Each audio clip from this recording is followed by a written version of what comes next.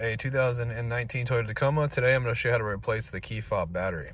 Okay, so if we turn the remote over to the left side here, towards the bottom you'll see a slot. There's a little slot right here. You're going to use a flathead screwdriver and just stick it in this slot, and then all you got to do is turn this clockwise, all right? And it will crack the remote open. See how the remote opened up right there? Then you can use the screwdriver to open it up the rest of the way. Okay, I'm just going to pry it open.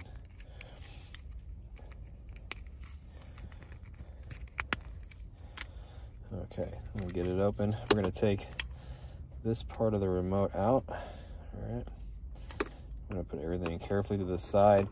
These buttons are super loose, so be careful you don't lose them, okay? Especially if you're doing this in the car like me.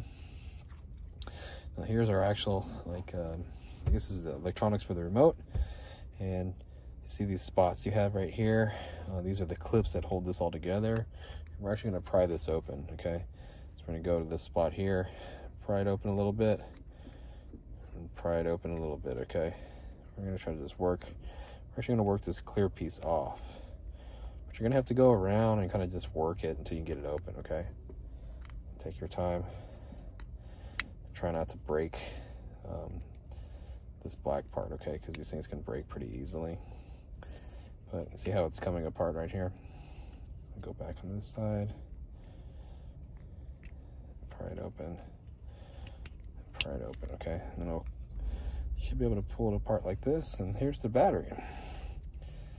We're gonna hold on to it real carefully. Pick a good spot to go ahead and just pry this battery right out of here, okay? And I'll show you what size the battery is. Battery size. It's going to be a CR 2016 with the positive sign facing us. You stick it in here into the top first and just click it down in there. If you need a battery or the size again, you can check down the description box. I'll have it all written down there, and there'll be a link that takes you to Amazon where you can buy a new battery if you need one. So we just get the black cover, snap it together, make sure it's all the way together like that. Then we just stick it back into the remote here. And again, just make sure all this is all lined up. It hasn't moved around too much. Put it in here. And this remote is super dusty. Probably want to clean it out, but we'll do that later. Snap it together.